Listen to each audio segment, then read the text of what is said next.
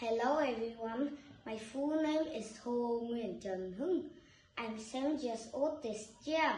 For your information, Vinh City is my hometown and I live here with my family. For the better part of the last 2 years, I have been studying in pedagogical practice school.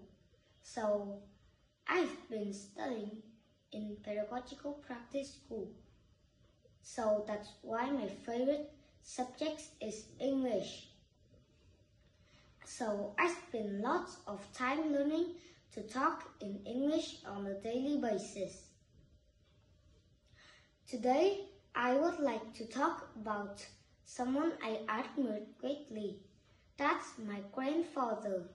His name is Nguyễn Như Ý. He is the one who pushed me to study hard to become a successful person.